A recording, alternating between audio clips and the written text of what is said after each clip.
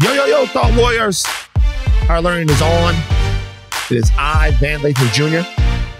And it's me, Rachel Lindsay. Rachel. Fan. So look, I don't know if you've seen my latest post on Instagram, but I'm here in Baton Rouge. I'm staying at the Hilton by the water. And I think I can swim across the Mississippi River. Why, Van? What makes you think that you can cross a massive river that I haven't even looked at? I don't even know how far or the distance from one side to the other. But I would imagine that there's a current. Yes. That you would be swimming against. Well, the current is blowing, from what I can tell, south to north. So I wouldn't necessarily you'd be swimming into it. Well, I'm saying, but look, I could swim. I might not swim directly across the river from where I started, but I can make it to the other side if I'm not fighting the current, let the current push me and continue to swim west. Listen, I'm confident you could make it to the other side. The question is, would you still be with us when you did? Man, you know what the difference between me and you are is if right now you said, come on, Donnie, that was funny. Swim. Donnie, that was funny. You know what I'm saying? Right now, if you said, I feel like I can swim across the Rio Grande or whatever little bullshit rivers you guys have in Texas, I would say to you, Rach, I think you could do it. Why would you give me false hope? See, I want you to still be here with me. I care about your well-being. So I'm just basically trying to tell you, don't. You know, stay in your hotel room, open the window, and look at the mighty Mississippi River. But you don't need to go in. That's how my dad says it. That's how my dad. Anytime we would be driving to Georgia, he would be like, there she is, the mighty Mississippi River.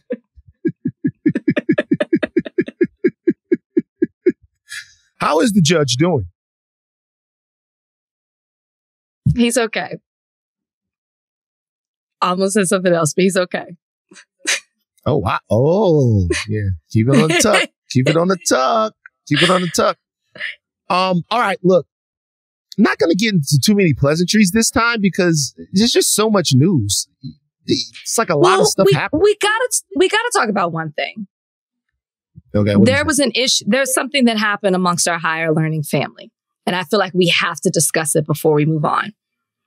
This past weekend, you know, I was in Houston for the national championship game. I thought I would be joined by another thought warrior, as in Donnie Beacham Jr. And imagine my surprise. I was ready. I was like, Donnie, I got field passes. If Michigan wins, I will give you my pass to go run out on the field and play in that blue and yellow confetti. Imagine my surprise when I hold up my end of the bargain and I text Donnie and I say, hey, Donnie, where are you sitting so I can give you my pass? Donnie shoots me a picture. Put up the picture of Donnie sitting in the airport, staring, probably just as he is now, at his laptop, watching the Michigan-Washington game from Terminal A in San Antonio Airport. Donnie, what happened? What happened was my shout out to my roommates, my old roommates, Chica and Will. Chica hit me up Friday and was like, he let me know that he was able to come across some tickets. Him and Bostic are from Houston. Chica currently lives in Sacramento. And he was like, you trying to go to the game? And obviously, the answer is yes. I looked up the prices of tickets and they were honestly really steep. And I was thinking this might not be the smartest decision to get these tickets last minute because me and Janae are currently planning a baby shower. I guess this is a good time to higher learning announce that I'm also planning to be a parent. I have a little boy on the way. So I was thinking, is this smart to buy this ticket and go to Houston? Talking to Chica was like, yo, I got a whole bunch of points. I'll hook you up and we'll figure it out later. So shout out to Chica. He hooked me up, got me on a flight to Houston Monday morning. The plan was for me to arrive at noon. Game starts at 6:30. I get to ATL airport with plenty of time. I see that the flight gets delayed an hour. It's okay. I go to the bar, just hang out. It got delayed another hour. Now it's starting to, it's pushing it some, but it's okay. And then we end up leaving. And I'm like, okay, I'm going to get here at, I think the time I would have been getting there at 4:30. Mm-hmm. So still close, plenty of time. Pushing it. But yeah, plenty of time. About an hour into the flight, I noticed that we've turned around twice.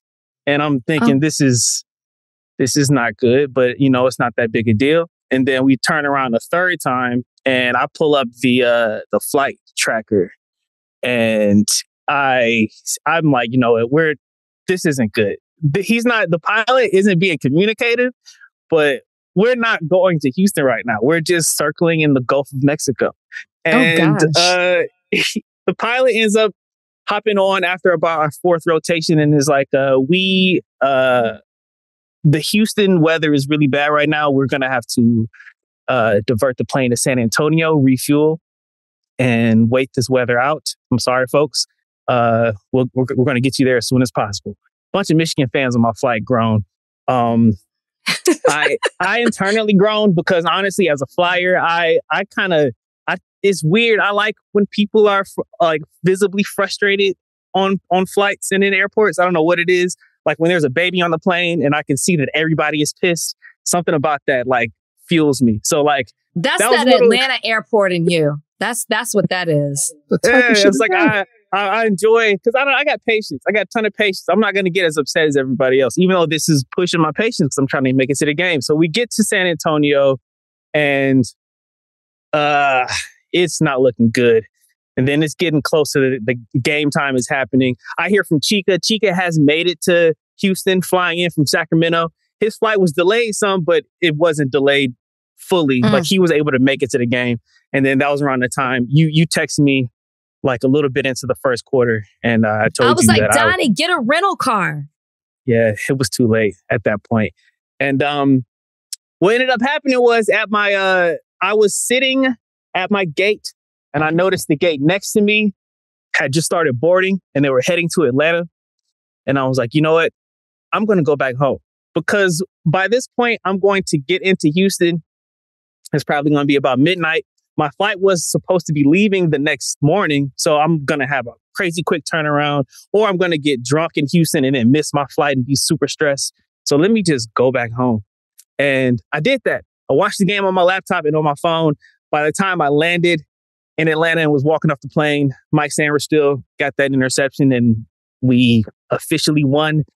I was too tired to fully care, which kind of sucks. But the next morning I woke up feeling good and yeah, I'm okay. I've been wearing my class ring around the house like crazy.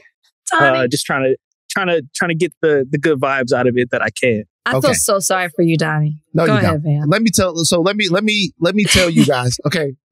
Let me just, and then we can get into the big deal of the day. But let me tell you guys what happened here. And I want to say something here. I want to put this in context for everyone. Michigan is a storied college football franchise or program, should I say. Storied, right?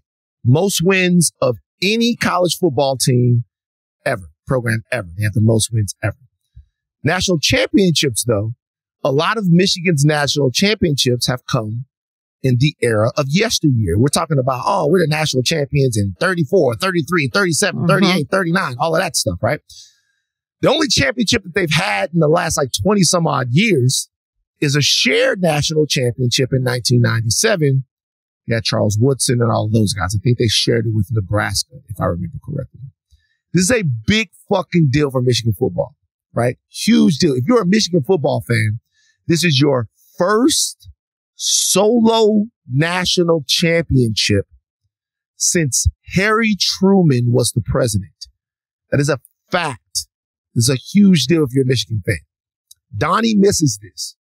Rachel in the higher learning group text posts a picture of the confetti falling on her.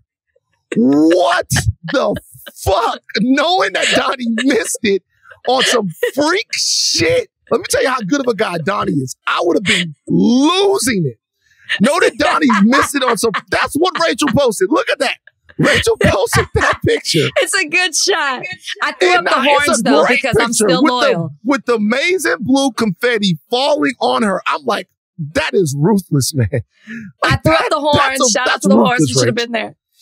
Well, in my defense, no, the ruthless part is that makes it disrespectful. There were people in their burnt orange. I could tell they had bought tickets thinking Texas was going to make it, and they were just like, "Fuck it, we're gonna wear our burnt orange anyway." In my defense, the ruthless part was not going down there and taking that picture, which I did for you, Donnie. The ruthless part was as soon as you texted me the picture in the terminal, I immediately sent it to Van and had a laugh about it. That was the ruthless part. Look at Donnie. Look where Donnie is. But I really did feel bad for you. And I was so excited for you to have that moment because I knew Michigan was going to win. And I was ready. I was like, here's this pass. Go have fun. I hated it. In my defense, I was checking up on you and I was going to give this to you. And so I thought, well, since Donnie can't be here, I might as well capture some content for him. No, I appreciate it. That's the kind of friend I am. All right. Big deal of the day. Most talked about thing. There's a lot of things to talk about, but we're going to get to the end of an era in college football. More college football talk on the other side of this break. Okay, real quick. Nick Saban, who is unquestionably the greatest college football coach of all time, has retired. Shocking everyone. 7 national championships, 1 at my Louisiana State University, 6 at Alabama, more than any other major college football coach. Announced his retirement after 17 seasons at Alabama, 28 years in total of being a college football coach. He said the University of Alabama has been a very special place to Terry and me. It's not just about how many games we won and lost, but it's about the legacy and how we went about it. We always try to do it the right way.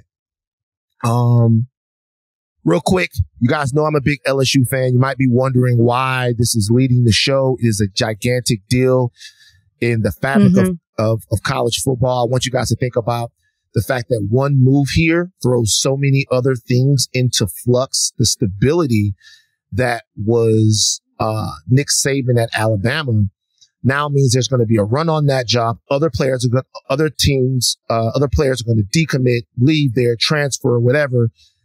They have to fill that job and not miss a beat.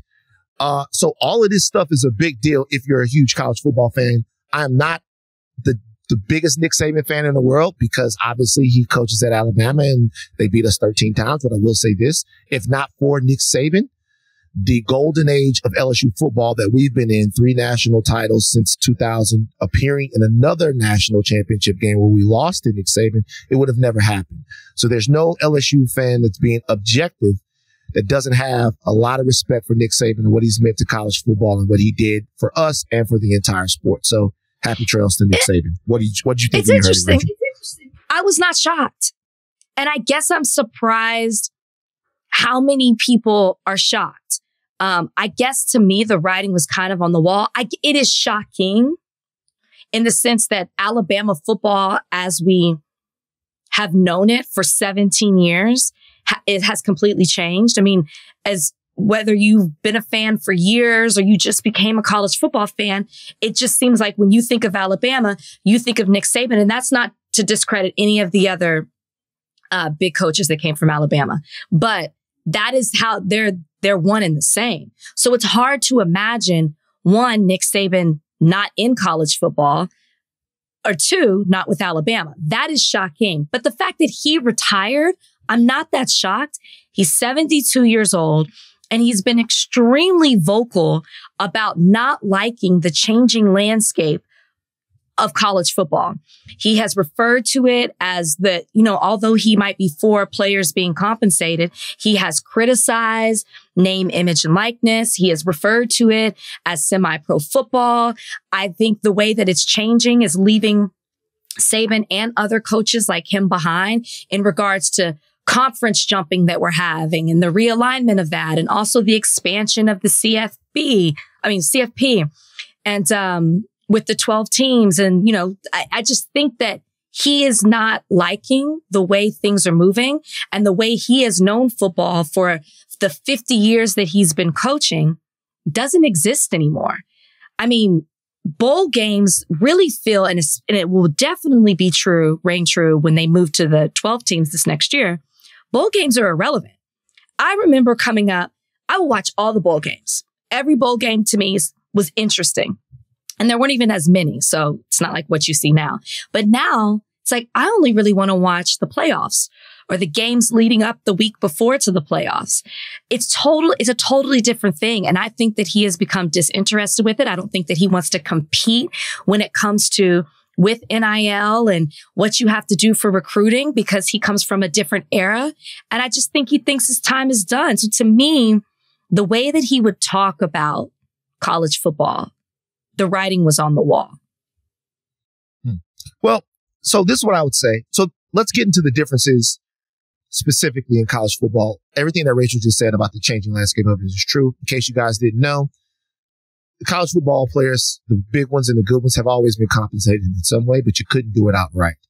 Ed O'Bannon and a lot of other people filed a historic lawsuit that wanted players to be able to get paid for their name, image, and likeness. So back in the day when you would play Coach K basketball, it would be Ed O'Bannon on the team for UCLA, but it would be just like number 0. And so they would use whatever they had to do with him, his likeness, how he looked on there and all of that stuff, and they wouldn't get paid. Couldn't get paid for anything. You're an amateur athlete. You could not be compensated, right? They challenged that, and over the course of years, they got it to go as high as it could go. It was ruled in their favor. Automatically, NIL becomes the law of the land. When NIL becomes the law of the land, the amateur athletes, which they were amateur athletes in a system that was generating billions and billions of dollars. Now they can be paid for their name, image, and likeness. Now every school gets a collective to manage the NIL opportunities that each athlete will get. So now not only do you have to recruit a guy and make him believe, or a lady in other sports, and make them believe that the college that they're coming to is the best opportunity for them to develop, and maybe give their uncle a job or give them a car on the low or any of that other stuff that was already going on, by the way. Now everything is a bidding war, right? The reality is for a guy like Nick Saban, who was a master recruiter in the old system, the new system threatens him. It threatens him because now it doesn't matter how good you are in somebody's living room. Somebody else can say, yeah, Nick Saban pitched you and said he's going to make you into the best 3-technique D lineman ever, right? But at the same time, we got $1 million, right? And so I think that that's certainly part of it. In terms of the college football playoff and all that other stuff, I mean, I think there was an impetus from the college football loving world to get to a more definitive way of proving who the best team was. Like when I was coming up in my youth, everybody played their games. You went to the Big Six Bowls, and then they voted on who the best team was. And it ended up being so controversial. We talked about Michigan split national championship in 1997. So then it was the BCS, where the computers were going to compute who was the best team based on strength and schedule and all of that. Teams still got left out. Then it was like, okay, take the best 4 teams, throw them in the playoff. Then you get to the point, well, who are the best 4 teams, right? Now it's like, 4 is not enough. Now we're going to go to 12 teams. I guarantee you, even when it's 12 teams, there is going to be an argument between which team is 12 and which team is 13.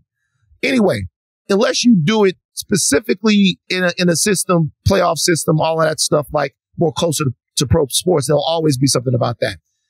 In terms of Nick, I think there's a couple of things. Sure, he doesn't want to compete in this new era, but he's 72 years old and he's accomplished all he can accomplish. I think this was a shocking development, but a predictable outcome.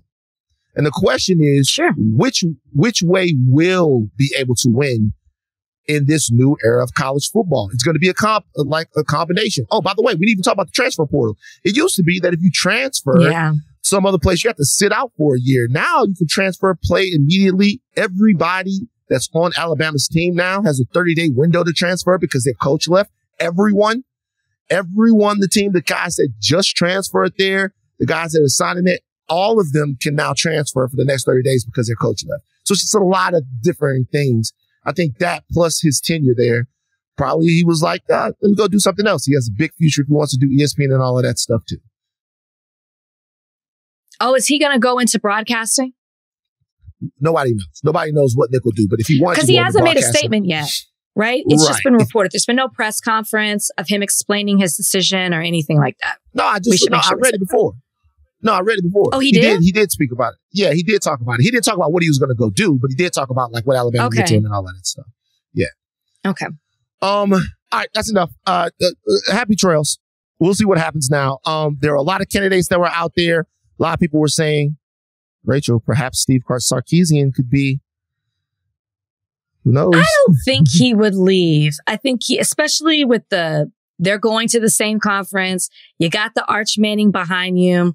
They almost made it. Maybe if they had not done what they did this year, I just can't see him leaving. Like, he's in a good place. If he does leave, then something was up. They were going to let him go or something. That would be my take. But to me, there is no reason for him to leave right now, especially with what you're saying with the transfer portal. You don't know what that team's going to look like when you join. He'd have to make his decision immediately. Otherwise, you're going to come back to a totally different team. The smartest thing to do is stay at Texas. So next, well, they ain't taking your coach. A couple of candidates were out there. Dan Lanning, the Kalen DeBoer. I don't think that Jim Harbaugh would take a job in college. I think if Jim Harbaugh leaves, he'll go to the NFL. Dan Lanning just announced his players in a fucking fantastic video that he is staying at Oregon. Dan Lanning is the head coach of Oregon, young, bright coach that everybody's kind of looking at. He just, in his video, a great fucking video where he came in and almost made it seem like he was about to announce that he was going to Alabama because that was the speculation, and then told them he was staying. So that motherfucker got them around his finger up there. That's amazing. Maybe somebody from the pros will come and coach. A lot of coaches have been let go. Yeah, we'll see. We'll see. Hard job following Nick Saban at Alabama. I think it's the worst job in sports right now. I'll be honest with you. I actually could see that. I could see a pro football coach coming down and coaching. Yeah, I mean, the Alabama job is a great job. Following Nick Saban is the worst job. Yeah. Alabama job, great job. Great job. Maybe the premier job in all of college football. Probably is. Following Nick Saban, worst job. Worst job. Man, 2024, the fucking year the flame continues. Stephen A. Smith went fucking nuclear on Jason Whitlock. If you are not familiar with Jason Whitlock is a black, far-right sports writer, political pundit. He's been doing this thing for a long time. He always seems to find a way to make black people, blackness, black culture, the enemy and the culprit of America's woes. Jason Whitlock, who I've talked to before, I had him on the Red Pill. I did an interview with him. And he's actually moved further to the right even during that time. But we argued on the Red Pill. You guys go watch it on YouTube. Me versus Jason Whitlock, all kinds of things. Jason Whitlock was your garden variety sports writer for a long time. And then the Don Imus nappy-headed hose situation came. You guys don't remember this. Don Imus, who was a radio DJ, called the Rutgers women's basketball team nappy-headed hose. And he got in trouble for that. And the counter to that was, well, he got that from hip hop. Hip hop is responsible for that type of lingo and that type of talk. And Jason Whitlock was one of the people that went around parodying that all over the place, made him a big deal with conservative media, and he stayed in conservative media since then. This was not about his foray into conservative media as much as it's about, should I say, the way he comports himself with his other colleagues. He is the most hated black man in sports media, without a doubt. Even when I put him on back in the day, I took a lot of flack from a lot of people that I have a lot of respect for. Yeah. I put them on today. Like, I don't have any problem with those types of conversations. I think it's interesting to have them, and I think it's interesting to let the audience see them. But most people have taken the tactic of just like ignoring Jason Whitlock. But I guess he went too far with Stephen A. Smith, who can't do that anymore. Whitlock has some things to say about Stephen A. Smith on his show not too long ago. This is what Jason said. Stephen A. Smith is the Kevin Hart of the sports media. Smith is a plant. Disney and ESPN installed Smith at the top of the sports media world because his inadequacies as a journalist make him easy to control. When I listened to Cat Williams talk about Kevin Hart and Steve Harvey, my mind immediately drifted to Stephen A. Smith's memoir. Smith's story just doesn't add up. So that was Whitlock. Okay. Yeah. There's more if you guys want to listen to it. That was Whitlock. And I think that the bridge too far for Stephen A. was not just, hey, I don't like what Stephen A. does on First Take, but he impugned his journalistic integrity and, honestly, his personal integrity. It was a direct shot at who Stephen A. Smith's career and who he is. Yeah, I think that's what it was. It became, listen, we had Stephen A. Smith on our show. We talked about his book, Straight Shooter. It is a memoir. He is opening up in ways that we haven't seen him before. He's telling personal stories about himself, about his family, about his friends, about his experiences professionally. And it takes a lot. Van, you've written a book about your life. I've written a book. It's a very vulnerable experience.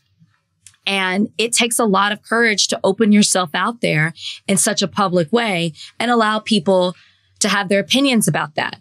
So I can understand why this hits Stephen A. Smith a different way. This isn't Jason Whitlock just talking about, his career or a plant or, picking on Black people like Jason Whitlock tends to do. It became very personal. And so for me, if there was a time to lose your shit, and I don't want to say you lose your shit because he did it in the best way, but if there's a time to go off on someone and call them out for the hypocrite and disgusting human being that they are, Stephen A. Smith picked the right time to do it. He didn't get all in the weeds. All the other times Jason Whitlock has talked about him or a colleague or where he works or Black people in general. He didn't get in all that. He picked, to me, the perfect time to do it. And as he said, the only time he plans on doing it. I thought it was great. Stephen A. Smith on his podcast, it was lengthy. And he brought out a lot of receipts. It was a long time. He spent a long time on it. And look, I wouldn't know about spending a long time addressing the matter. I never do that. I'm very concise when I'm talking about things. I get to the point. Of course. Hey, I get in, I get out. I wouldn't know about spending too long on something. So that's a Stephen A. Smith thing. Maybe he should try to get like me. But we're going to play a little piece of it. And this was the piece that went viral. Donnie hit it. You betrayed me. Did you tell the folks that? You bitch. Did you tell them? You fat piece of shit. Did you tell them that? Got the names. We got Jamel Hill. We got Howard Bryant. You want me to bring up the other writers? Wait, can you imagine being Jason Whitlock and pressing play and just watching this, 45-minute monologue about what a fat bastard you are? I just kept thinking, because he watched it. I just can't imagine pressing play on this and it being about me. But go ahead. Can I tell you what I think? What? I think Jason Whitlock loved this. I think he loved every second of it. Now, that doesn't mean that Stephen A. shouldn't have done it. I actually reached out to Stephen A. and said, yeah, get this shit off your chest. But there is a part of this in terms of a guy like Whitlock. There's a part of this that's like the ugly part. And the ugly part is that it's probably better off to ignore him. It is. It's probably better off to ignore him. And I have a problem with that. I love getting into those back and forths with people. I love it. I love addressing every little thing. I do. But it's probably better off to ignore Jason Whitlock. Everything that Jason Whitlock said about, everything Stephen A. Smith said about Jason Whitlock is backed up by things that actually happened. If you were around in media when The Undefeated was about to get started, you remember how big of a deal it was that there was a cultural mutiny against Whitlock when he was about to start that Black Vertical because people did not fucking like him.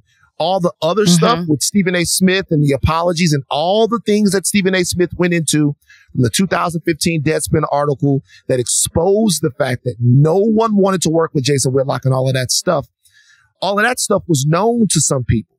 Now, the interpersonal things between him and Stephen A. Smith might have not been known, but a lot of that other stuff was known. It's known that Jason Whitlock, for a lot of people in Black sports media, is a pariah in a very specific way. And he has gone from ESPN to Fox, then out the door at Fox to the Blaze. Whatever, not impugning over there. What they do over there at the Blaze is not my motherfucking cup of tea, but I'm sure some people fucking love it. His relevance now is so diminished in compared to where it used to be. Jason Whitlock is the only way he can actually get people talking about him is to rage bait them. That's absolutely true. I am more of the person who will stay quiet and not necessarily address it unless I have to. I think there's more power in that, which is why I think that this was so powerful. Think about it. If Stephen A. Smith did this every single time Jason Whitlock said anything, we'd just be like, here goes Stephen A. Smith again. But people are listening. People are watching. It didn't matter that he spoke for 45 minutes about it. People wanted to hear every bit of what he has to say because he doesn't say it. I hate that he had to stoop down to Jason Whitlock's level, but it was absolutely necessary, especially because we're living in the age, and we'll get into it in another topic, where people are normalizing lying in public. And that is what he was doing, is talking about Stephen A. Smith as a plant and not respecting the fact that he's a journalist.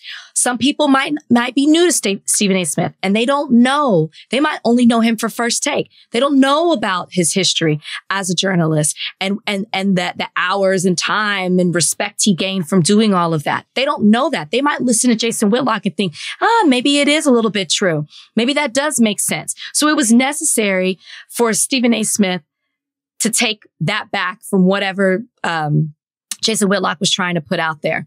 But Jason Whitlock is also a man who has nothing to lose. Seeing what he built up to where he was, if you could say, the top in regards to sports journalism, to where he is now, he's a man, as you said, who does this type of stuff to gain clicks, to get conversation like he's doing now, because otherwise he wouldn't. If today he got on his broadcast or whatever he does and talked about Nick Saban retiring, nobody's running to listen to hear what Jason Whitlock has to say about Nick Saban retiring. They're running to listen to when he says something controversial that is going to ignite some sort of response from a person who has a much bigger platform and with something to lose than him. That is what his journalistic career has been reduced to. Yeah. So the way that somebody like Jason Whitlock gets somebody to talk about Nick Saban's retirement is that he goes, you know why? You know who's to blame for Nick Saban's retirement? And then he goes, what? The young, greedy Black athlete. And then everybody goes, oh my God, Jason Whitlock is blaming the young, greedy Black athlete for Nick Saban's retirement. How can you do that? And then people watch it, and then the Blaze and everybody goes, blah, blah, blah, blah, blah, all of that stuff. I'm not saying that Stephen A. Smith should have done it. And if you're going to do it, that's the way to do it. What Stephen A. Smith did was he insulted him a lot. And there were a lot of ad hominem attacks. They're fine. But he also gave substantive reason and historical fact as to why this guy's opinion doesn't matter. Like how he boxed himself out and how desperate he is in doing this. And if you listen to the whole thing and you believe what Stephen A. Smith is saying, then, there's something there. There's something there to you going, if your mind is open. I don't think there are too many people that watch Jason Whitlock on the Blaze that are then going to go and listen to what Stephen A. Smith said and go, okay, well, I think differently about Whitlock now. I think there are a lot of people out there who are probably agnostic about Whitlock in the first place that go, this guy's even more of a piece of shit than we thought he was. Or people that didn't know who he was because they're not watching what he does on the Blaze and they watch First Take all the time and now have a poor opinion of him. I think Jason Whitlock's reputation amongst some people is probably more injured now than it was before.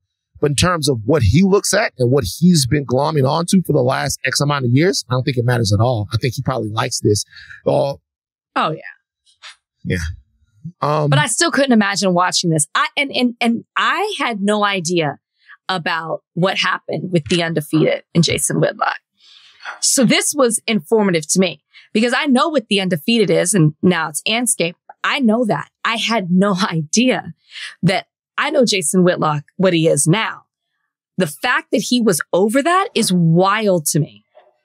And obviously was still problematic because none of the other journalists that are respected wanted to work with him. That was new to me. You frowning. What did I say? Hold up your left hand. Oh no, don't make me do it. Just hold on for a second. I can't believe I missed this. Hold up your left hand. Don't make me do it, man. Come on, Rach. Just do it for the people. Hold up. No. Let's see it. Let's see it. What's going on, Rach? Oh, I've never seen you like this before. I've never seen you like this before. What's happening, Rach? Are things okay? It's kind of symbolic. This is me. I'm the middle finger right now in my life. This is me.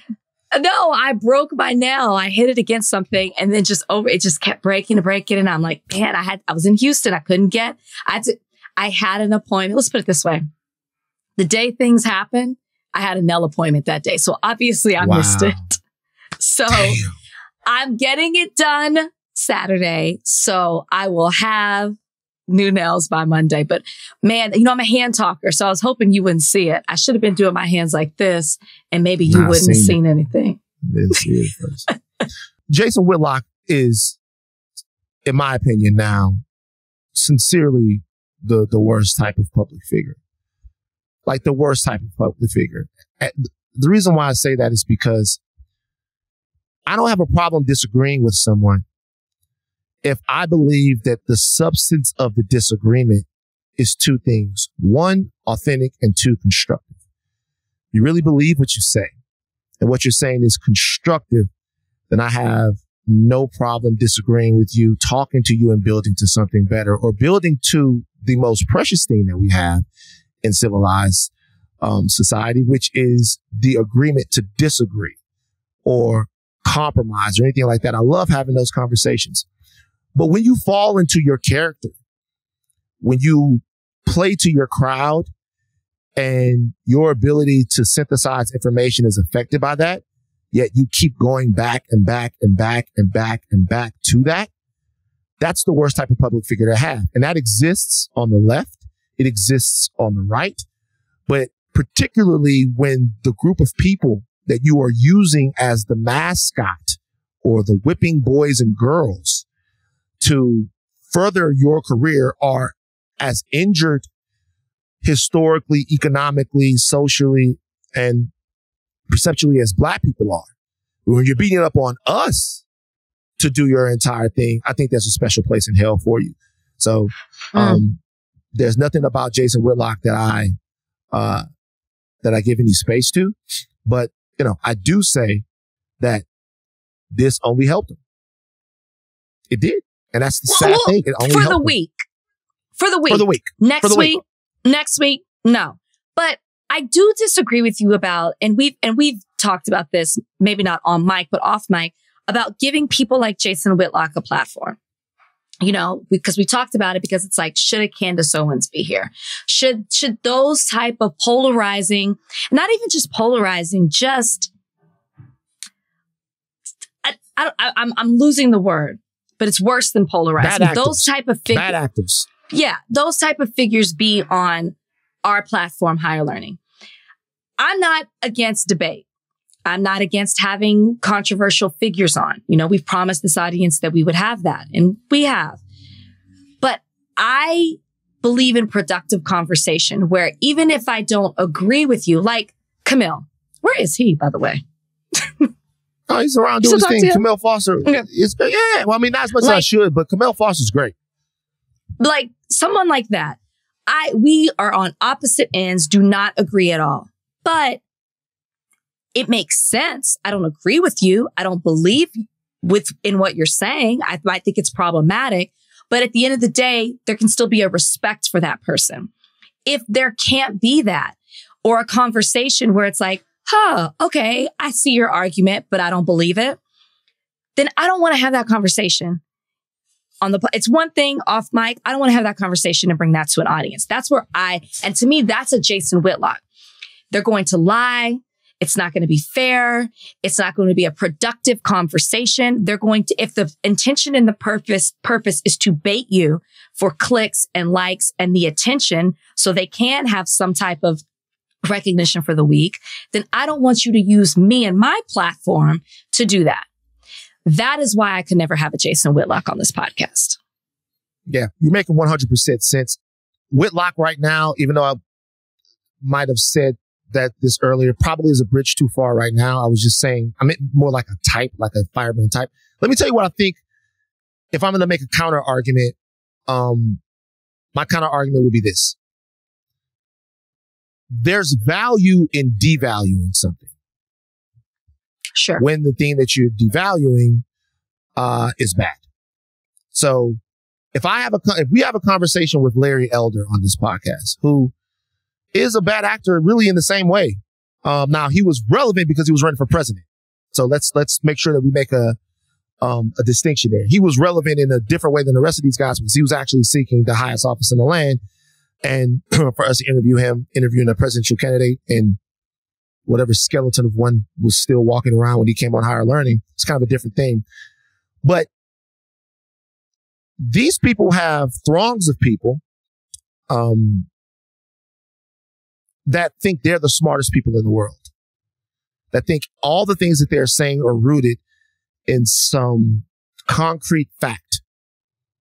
Ben Shapiro has this thing, facts don't care about your feelings. He didn't invent that saying, but he says it all the time.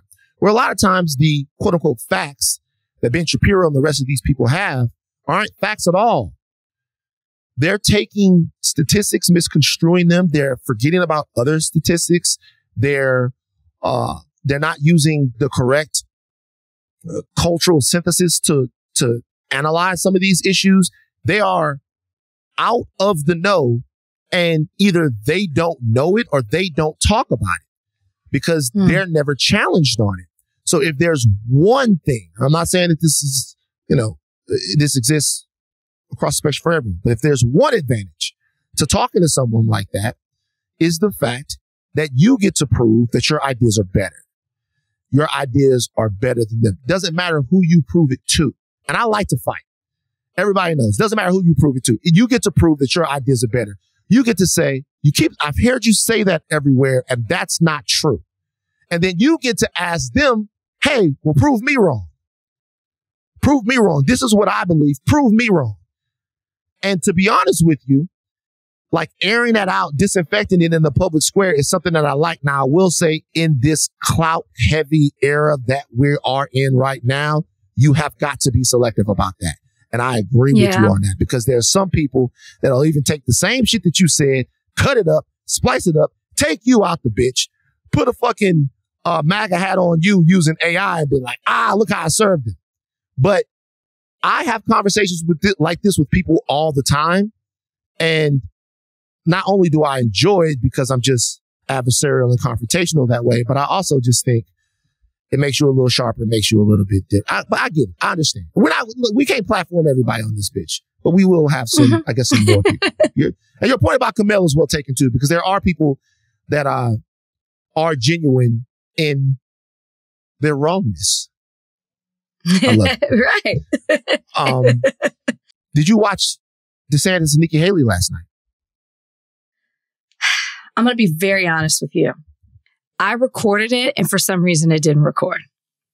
So I had to catch the highlights. You ever see that movie Fallen? I'm serious, huh? You ever see that movie Fallen? Not Fallen. Hey, Donnie, what's the movie? Fallen is Denzel Washington. What's the movie with Matthew McConaughey and his dad is like, they don't want you to believe that they're actually hunting demons. Like they say that they're hunting demons. It's Matthew McConaughey and Will Paxton. And you never saw this? So the movie is this. Will Paxton is Matthew McConaughey's dad, right? And a long time ago, he flipped out and said that he saw demons in people. and that he was killing the demons. He could see people that they were demons and he had to kill them.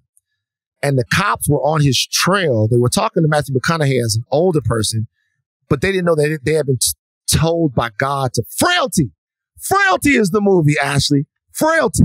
I've never heard of this in my life. Oh, it's dope. So this is what happens in Frailty. Interesting. I kind of want to see it. Okay, go ahead. Whenever the demon killers walk by, like a surveillance camera tape or something, the tape messes up because God is protecting them. So whenever they walk by like a surveillance camera tape, you can't see them. The tape messes up. You know what happened? Don't tell me. You. I kind of want to see it now. Oh, God. God protected you from watching that debate. Did you watch the whole thing? I watched I actually really wanted to see it. I was very curious. I was going to wake up this morning, have my cup of coffee and watch this debate. And for some reason, it didn't record. But, God's looking out for me. We don't have to say it on it too long because neither one of these people are going to be the nominee. And everything that's going on over there on the right now is kind of boring. Trump counter-programmed. It's predictable. Yeah. Yeah. I will say this though. He fucked her up last night. DeSantis? I was very surprised. Yeah, I was very surprised. What was your favorite part? Well, there was really no favorite part. What ended up happening was in a binary between the two of them. They're both governors of states. And yes. South Carolina has a much different demographic makeup than Florida does. So when he's touting things that Florida has going right for itself, there are these major urban hubs in Florida that make Florida a little bit different than South Carolina, right? You got Miami, you got Tampa, you got Jacksonville, you got Orlando.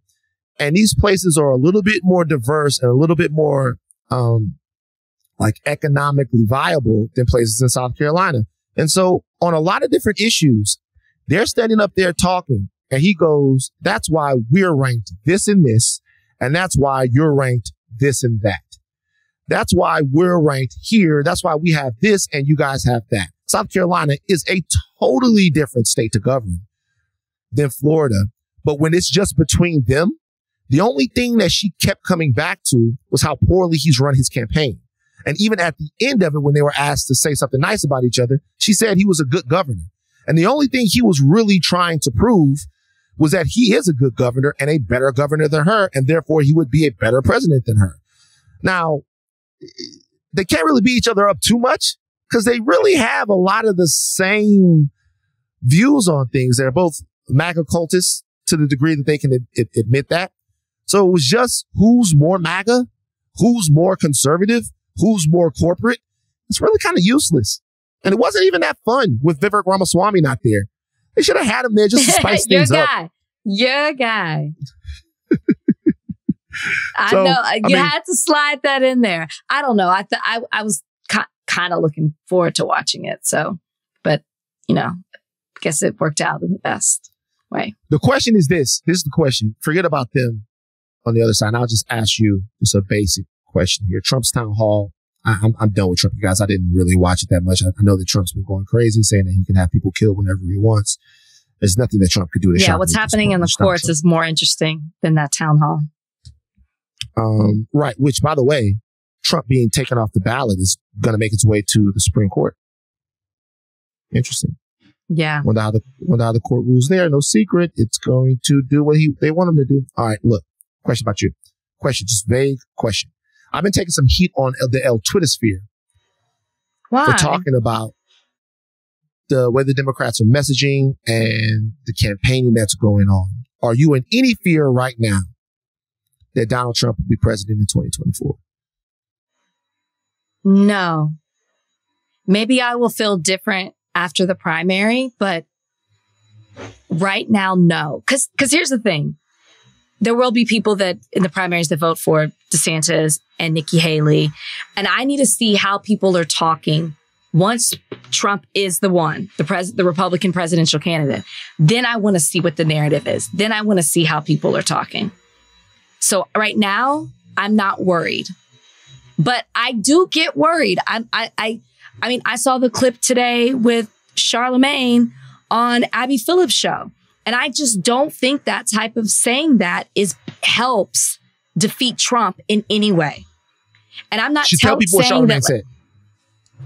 Well, can you play the clip, Donnie? We all can get burned, by politicians. Because when I say endorsing, I put my name and my reputation on the line with my listeners. And when my listeners feel like he didn't deliver, they come back to me and they say, hey, man, you're the one who told us to vote for, Joe Biden. You're the one who told us to vote for Kamala Harris. So, I care about my listeners and what my listeners think. But I do want to say that, I think President Biden historically has been a lack of a better word, a elected official.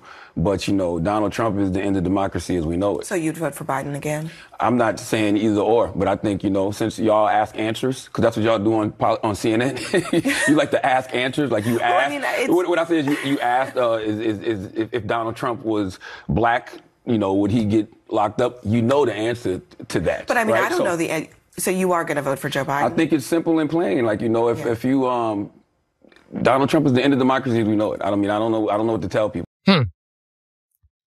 Okay. Talk about it. So he wouldn't say outright who he was voting for.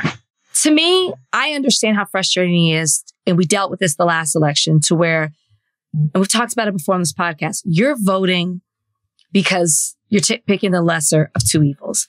And it's frustrating that you're not excited about the candidate, or you don't believe that the candidate who you might have to vote for is actually going to do something to move the needle towards the issues that you're passionate about, or even the issues that they ran on. I understand that frustration.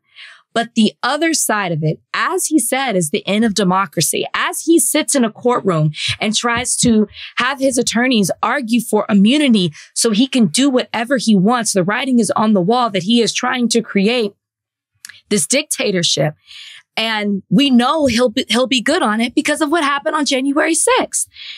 I think that we have to, whether it pains you or not, emphatically say, I'm not doing this, and this is exactly what I'm doing and how I'm voting. You can say that you're displeased. You can say that you want to demand more when he's in office. You can say that you're going to hold his feet to the fire. You can say that you're going to be critical of him and what he does, but it does not help. Because I feel like it makes people become disinterested in voting at all. And so while they may not vote for Trump, they'll also not vote for Biden, which is a vote for Trump. And I just I just feel like that type of talk is bad, even if it is what you believe. And it's not fair. It's not fair for me to be able to say that. He should be able to go on there and say exactly how he feels. But that's not where we are right now when it comes to the political landscape of 2024. So the intentionality of it is, I think, what you're talking about. If the intention of someone is to anyone, okay, if the intention of Charlemagne is to stop Donald Trump from being president, then you would think that he wouldn't say anything that would help Donald Trump become president. And honestly, saying I regret endorsing Joe Biden definitely helps Donald Trump become president. There's no way around that. Me and him have talked about this before. But it's about the intentionality of it. It's about what your intention is. And I think everybody should ask themselves this question, like, what is your intention? Is your intention to be honest about how you feel?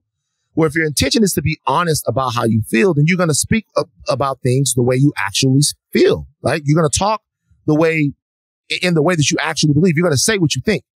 If your intention is to be honest.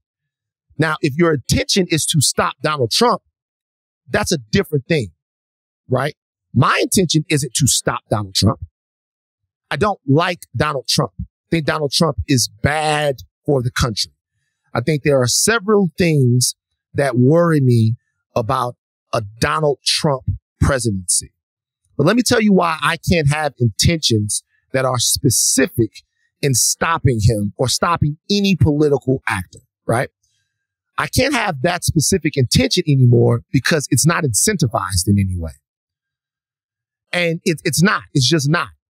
It's not incentivized in any way. The only way to me that political action is incentivized is not in stopping something, but in what you get. Now, I have to be crystal clear here. I'm not voting for Donald Trump. I will not vote for Donald Trump. And then whoever's on the other side of the ballot against Donald Trump is who I'm voting for. In California, that's less that's less important. But let's say I was in a state like Georgia or Nevada or Arizona. I might feel differently about this. I might feel differently about what it means. But right now, for him and for other people, we're talking about how long do we have to continue to exist in a political survival matrix? Like, how long does it have to be that we can't say this thing or we can't say that thing or we can't do this or we can't do that because it empowers the other side? Having everything you say be held up to, that's ideological slavery in a way.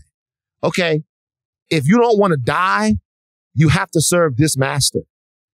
And not just serve, I'm talking about like, you have to serve this master. You have to say, hey, I don't regret endorsing this guy. I don't regret having this guy around. I don't regret doing any of this because if not, I die. That to me is the same thing as if I run off this plantation, they'll catch me and kill me. At a certain point to me, I wouldn't have gone about it that way. I wouldn't have said it that way. Like I have to be a little bit more nimble with my words. Saying you regret endorsing him in the first place is almost like saying he shouldn't have been president, right? But I will say this. Whether or not, if you feel that way, right? If you feel that way, then I don't see why you wouldn't say it, because let's look at things. Let's look at specifically who we're talking about and why we told them to vote for Joe Biden. Like, we told people to vote for Joe Biden because of things that Joe Biden ran on, specifically when it comes to black people, that weren't delivered. Now, they weren't delivered because the administration did not want to deliver them? Let's be honest. No, that's not the case. But the reality is, a lot of the people that you might be talking to either don't care to have or don't have. I'm not saying anyone's stupid. I'm saying that people live real lives and they get information from people like him and through like us. They don't care to have, or they don't have the political sophistication to understand all the machinations in this. They just want to know, hey, a guy whose opinion that I trust told me to vote for this guy. Did it work like it was supposed to work? Did it go like it was supposed to go? There are two ways to combat that without me being hyper verbose on this. One is to educate those people on what has worked or why it didn't work, right? That to me is the job of the administration. That's what I'm talking about. Yes. That to me is the part that's the job of the administration. It's not my job, right? After I've told somebody to vote for you, then to come back and tell them why you didn't do what you said you were going to do. I'm not a surrogate for you. I don't work for you. It's the job of people that are out there. Even to message that to me, right? Even to message that to me. It's their job to do that. This is what we're going to do. This is how it didn't happen. All of that stuff. It's their job to do it. It's their job. And I keep telling people it's their job to make these cases. So if somebody, Charlamagne or anybody else, is out there going, look, I told a lot of people to vote for this motherfucker, and then he didn't do what he said he was going to do. And now these people are looking at me crazy. Like, I would probably find a way around that. I probably would. But that's the difference between me and Char. Like, I probably will find a way around it without saying I regret endorsing Joe Biden, because that headline has so much sizzle. That headline has so much sizzle that's Fox News porn. That's Breitbart porn. That's Newsmax porn. And you got to think, I'm just saying, you got to think about the way that headline is going to be interpreted, right? I would. But at the same time, those are real feelings. And the question is, when do we get to say how we feel? Go ahead. After November 2024. I'm sorry. That's just how it is. When you are so right about that headline, and when he said it, I thought, that is the most selfish thing that you just did. I'm sorry. That was a self-serving comment. People are coming on to you for saying that you endorse Biden, and your response is, everybody's coming at me for what he did. I don't want to have to deal with all of this. It's not about that. And to me, I think he got caught up in I don't want to have to explain myself. People are always coming at me for because I'm the one who endorsed him. It's not about you. It's bigger than that. And I feel like there was a way to say it, to be honest about his frustrations with the administration, but not give an outright, I regret voting for him, or refuse to say who you're voting for, because it just adds fuel to the fire for the other side. And to me, that whole spiel was very self-centering. I get it. I'll give you a personal example. Like, whenever I've come on here and apologized, right? The reason why I've apologized, it takes me a while to get to an apology because, I get injured. I'm insecure. I have daddy issues, the entire thing. People telling me all this is tough. It's fine. But all those things are true. But I care what the public thinks about me. Like everything I talked about on the last podcast was because when you're trying to help, like I care that there's a level of public trust that I have with people, because I really just want everybody to do good. I want everybody to feel better. Like, I'm here in Baton Rouge, and like every time, the more I come here, the more I'm back in Baton Rouge, the weirder I'm going to be on the podcast, because as long as I'm in LA, I can think and talk about things in the abstract. Right? I do work in LA, and I'm around places in LA, but I see it and I come back. When I'm here, I'm back in it. I'm seeing it. I'm around it. I'm feeling it. I'm touching it. I'm talking today, later on, having dinner with the mayor. What can we do? How can we change? Like for me, a lot of those people, what they think of me and how they relate and react to me, I care. I care about it. Yeah. And so if there's something that I need to say or something that I need to do to make sure that they have trust in me, then I will probably do that. What I would say, what I have said, is that if you care about the people, right, you have to walk a line. And we all have to walk this line.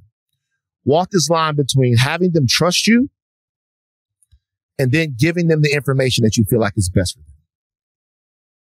Right? Like having them trust you is important. It's very important that the listeners of the Breakfast Club trust Charlamagne and trust, number one, that he'll always be honest with them. That's the most important trust. The most important trust is not that he'll tell them what they want to hear, but that he'll always be honest with them. That's the most important trust. And that's the trust that most politicians should try to foster with their constituencies. That's the first thing, that he'll always be honest with them. That's the most important trust. But secondly, there does need to be some thought in there somewhere about what's the worst that can happen to them. And you have to, in some way, walk that line. But it can't be all on the other side of, I'm just going to do what Joe Biden and the corporate Democrats want me to do so that I'm taking care of people. Because if we're like that, we're not free. If we're like that, we're not free. Maybe he's supposed to say that, or anybody else is supposed to say that, or I'm supposed to say that, so that we can have a conversation about how we do it right.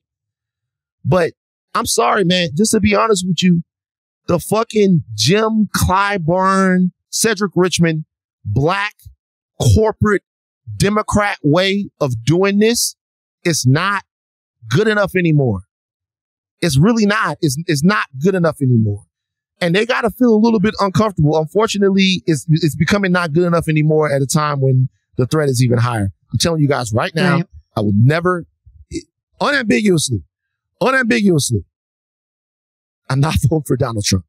A vote for Donald Trump is a vote, to me, for the dismantling of the little bit of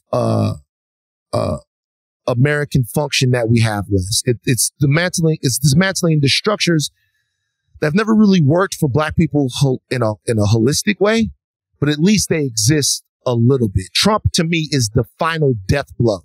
To me, an existential threat to any hope of the future of the country. I believe it that strongly. So that belief to me anchors how I speak about Donald Trump. But I still believe the Democrats have to do better. Our elected officials have to do better. They have to talk to us plainer, and they have to be realer about it. But I get what you're saying. We talked about it. It's like, and people feel the way that they feel. I'm telling you guys, there are a lot more people disenchanted behind the scenes than you think that there are. I know. That to me is the biggest issue. And comments like that fuel the fire. Because you know what he sounded like? Disenchanted. And he won't say who he's voting for. So people like that will be like, he's probably not voting for anybody. And that's a problem. He kind of said it at the end. But no, I like it. He sounded I get what you mean. Disinterested. I get what you mean. It's a fair criticism. We'll have him on the show. We can talk about it. It's a fair criticism. It's a more than fair criticism, Rachel. More than fair criticism. Lastly, before we get to Kai Cenat and Lil Nas X, what specifically scares you the most about a Trump presidency? I think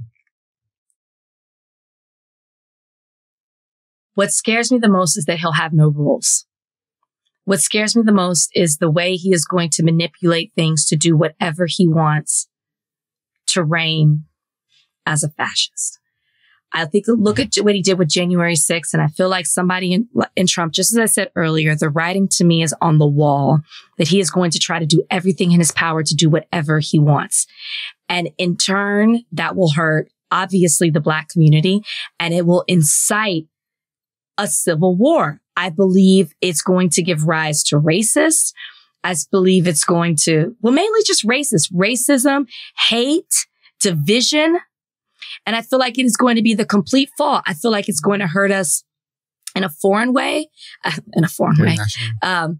yes. And internationally as well. I just think it is the complete beginning of the end if he takes office in January, and just America, and maybe some people already say it, as we know, it just won't look like this. And we will all suffer in the end. That's how I look at it. I just look at it as, I think also it'll hit everything, right? We've already seen what he's done with the Supreme Court. We've already seen what he's done with Congress. Rights will be continued to be stripped away. And Trump isn't a person who stands for anything except for himself. So I think that everything that will become in place will be self-serving to the things that he wants and will benefit him. Not even people who look like him, just him specifically. And I don't want to live in a world where we go way back to what things look like before. That's my fear. Well stated. I think everything that you're saying is true. And look, we have a job to do in terms of, speaking about this and talking about this stuff in a way that's real to us. And at the same time, keeping in our sights like what it's already cost us. It already cost us Roe.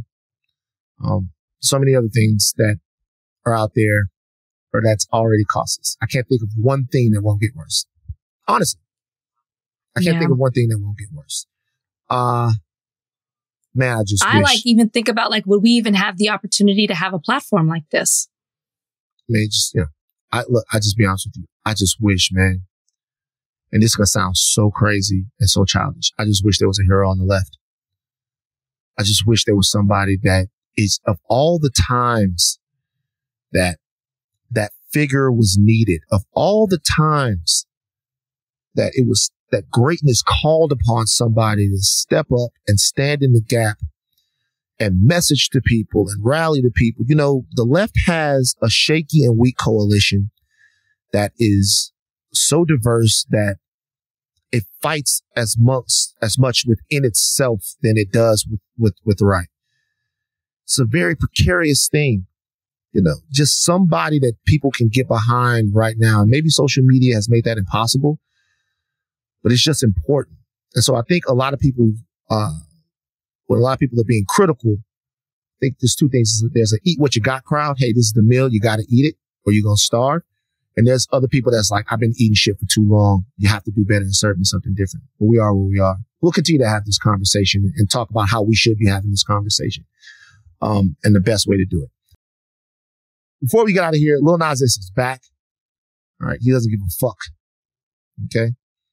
Kai Cenat is mad at him. I don't know if you saw. Did you see Lil Nas X? He's out there and what's happening? What's the background? He's got a new image. Is it that he is gospel now, or is it that is he truly making a gospel album? So he's trolling the gospel community. Like he put out this video or this picture. He's Donnie, back. pull up the picture. Montero. Pull up the picture with Lil Nas X so that Rachel could see it with him. He's on the cross. He's on the cross. He's crucified. I saw that, but Okay, so you did see it. I don't know why I thought for some reason he was coming up with gospel music. Like I thought he was changing. I did not realize he was mocking. I just kind of like, okay, Lil Nas X, I haven't been paying attention. He posted, he's trolling. He's trolling. He posted a I really letter. Thought he was doing gospel. Got me. He posted a letter like he had been admitted to Liberty University, and it was signed by Jerry Falwell. The whole nine. Like, what? Yeah. I did not see this. Yeah, he's trolling. He's being a scamp. He's scamping it up. So he's facing a little bit of backlash. Mocking Christianity and Jesus Christ in the cover for his new single, J. Christ is the new single. We don't know where this is going to go. Kai Cenat says he hates Lil Nas X. If you guys don't know who Kai Cenat is, he is the biggest Twitch streamer in the entire world. Actually, one of the most famous people around right now, specifically for a specific demographic.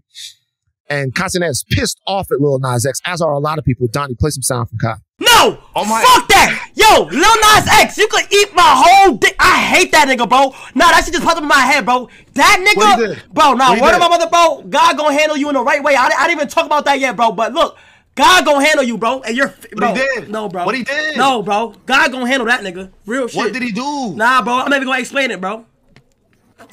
But bro, no. He's extremely disrespectful, bro. He disrespect religion. Okay, tell me how he disrespected, because, bro, you can't be on that bad timing. I'm just sitting in the corner on bad timing. Go on his page, bro. Hey, yo. He disrespect God himself. That's Christianity? Crazy. Like Christianity? Yes, he disrespect the whole culture. He was mocking it? Yes, making fun of. Lil Nas X, eat my. Is that how his show always is? I'm old. Like I have a headache. He plays video games, but Kai Cenat it's a pretty remarkable story. He plays video games. People come on, they dance. It's normally a very fun thing. We talked about the whole jail thing, and that was controversial and all of that. I won't even talk that much about, I don't know too much about Kai's personal life and all of that stuff. I don't really talk too much about his response to it. I think the response is not out of step with how most people respond to Lil Nas X and how, very frankly, we responded to the video where he was down there with saying, I think it was Call Me By Your Name or Call Me By My Name or whatever the name of the song was. It was Montero. Montero is the name of the song. So I think that's the way a lot of people respond to it. How do you respond to this latest salvo from him? I'm kind of, I thought he was doing gospel music. I clearly don't know what's going on. I did not realize we were being trolled. I also haven't delved into it. I just looked at the headlines and I was like, oh, okay. I guess he's changing up and going into a new genre.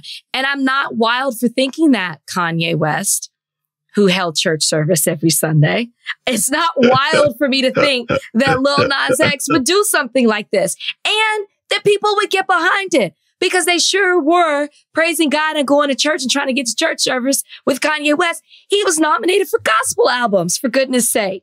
So I thought Lil Nas X is somebody who continues to reinvent himself. And I just thought that this was another reinvention. So how do I feel about it?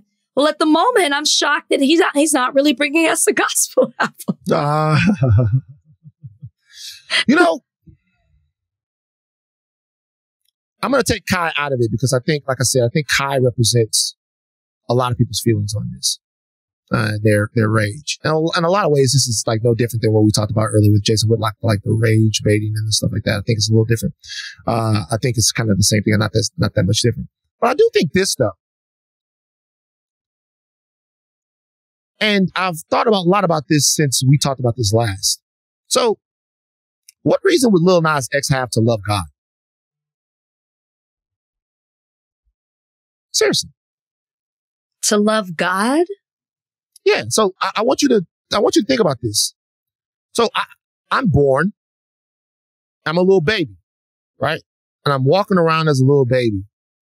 And there are two things that get implanted in my head. That my parents love me and that God loves me. And that God, this all-powerful, all-seeing, all-feeling, all-controlling force in the universe has this everlasting and hyper-abundant love for me. And that love can carry me and propel me through any challenge that I face in my life. It doesn't matter what you're facing in your life, because the most powerful thing in the entire universe loves you endlessly. And that love is so absolutely pure that the lowest you get, it's still there for you.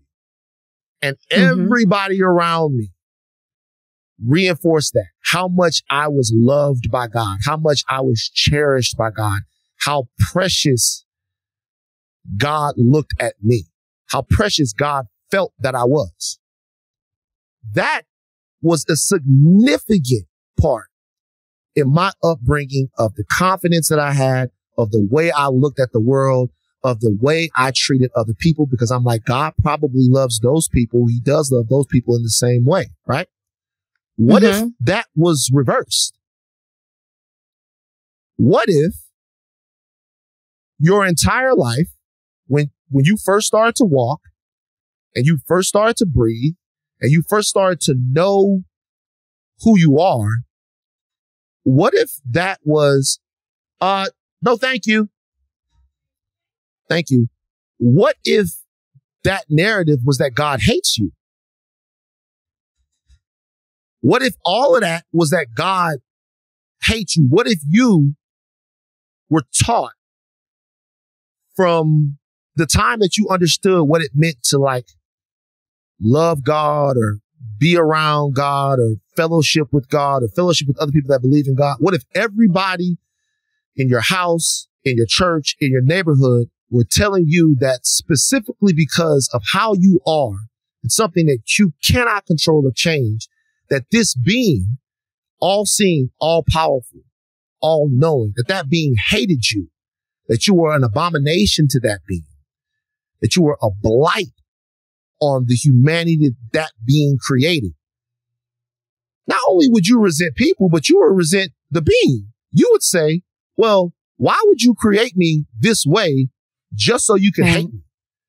Like, why am I created just to be this pariah, this thing that walks around on the earth so that everybody can hate me? Was I made just so somebody could have something to hate and hiss at? And then if you get to a point where you take your power back, where you're powerful, all of those people that told you for so long that the way that you was wrong and that it was against the holy fabric of the universe, you would look at them like, fuck you. Like, you told me I wasn't shit. You told me I was the lowest. You told me I was this. You told me I was that. I made it out of it. And now I'm going to take your hate and your anger and turn it inward on you. I'm going to make you feel like you made me feel. I'm going to take all of that stuff that I overcame, all the times I put the knife down, all the times I put the gun down, all the time I put the pills down, all the time I did all of that. And I'm going to turn that back on you. And you know what? You deserve it. And I think they do deserve it. I think Christianity deserves to get kicked in their ass for the way that they made these people feel. I do. I think the compassion that they talk about and the light and the love that they talked about is not being shown in the way that it should be shown. And I actually think that I centered myself and my own relationship with God and how I view God and how I look at God before I put the feelings of so many other people when we were dealing with that issue. I see somebody disrespect God and I go, wrong, that's wrong. I've been taught that that thing loves me, that God loves me. When I say that thing, I'm making God an entity. I'm not saying I don't believe in and love God. I'm saying I've been told that. Right. And what does it mean for you to disrespect the one thing that kept me going? But that's my life. He lived the other life. And so when I looked at it now, I think it's an opportunity. Kai Cenat is a kid. He's talking in the way of this kid. I could, if I wanted to get into Kai Cenat being a hypocrite or so many other people being a hypocrite, we could get into that. I think this is an opportunity, and it's always an opportunity for Christianity and organized religion, the standard setters and the standard bearers for love, what they're supposed to be, what they're tasked to be, to actually demonstrate some love and demonstrate some understanding and demonstrate some of that stuff. And until they're willing to do that, I don't care that their church and that their foundations, that their structures are disrespected. I don't care that they're disrespected. Until they're willing to love, until they're willing to do that, I'm sick of the fake shit. A lot of this shit is fake shit. It's fake. You don't love God. You don't love Jesus. You don't love any of that stuff. You don't love it. You're into a ritual, and that ritual tells you when to be offended. Because if you really love somebody, I'm ranting again. I'm sorry. I'm just saying, I looked at this and I saw everybody get mad. And now I'm like, serves you right. Do something. Do something. And the people that are doing something, make yourself seen, make yourself known. Put it out there. Do something. I'm not into the devil. And I bind it. But I also bind fake, pious people. Because you're doing more harm than good. I mean, very well said. All these people are upset and outraged, and I was just trying to press play. I'm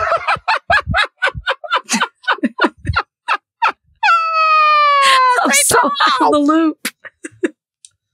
Rachel!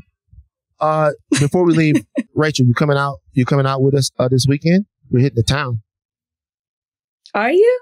What's going on? Yeah, man, Nina Parker's been having Since when are you hitting the town? We got a new crew, man. You are not a hit the town Kalika, person. Molly. Man, we've been everywhere. We went to the Friday Night Vibes party. Went to a Laker game. We went to shout out to Ava DuVernay, and man, we went to the party on the Ava DuVernay Black. That party looked. I've seen so many people posting that. Mm-hmm. How'd you watch the game? How'd I watch what game? Championship game and go to her party. Okay. Excuse me. The game was over by the time we left. So get off me. Okay. I love it. The game was over by the time we left. The game ended. The game started at 4. Got there like 8:39. Samuel Jackson, David Oyelowo, Ava DuVernay. Like everybody was, Cord Jefferson, my friend Cord Jefferson. Everybody was up in there. I'm like, I was sad that you didn't get a chance to come, Rach. You should have been there. I mean, I was out of town. Otherwise, I would have been there. Okay. Now we got it. Maybe. Take think caps off, but do not stop learning. I'm Van Lathan Jr. And I'm Rachel Lindsay. Bye, guys.